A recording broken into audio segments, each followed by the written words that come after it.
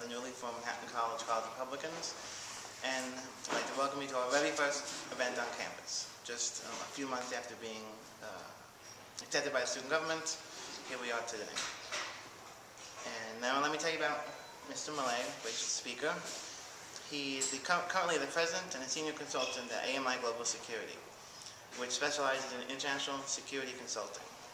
He's received awards from the FBI, the U.S. Marshals, the U.S. Congress, and the Director of the National Security Agency.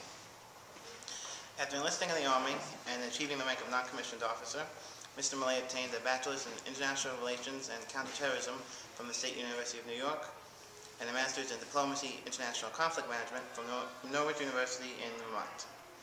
And putting his education to work, Mr. Mele established himself as an internationally known and highly respected security expert.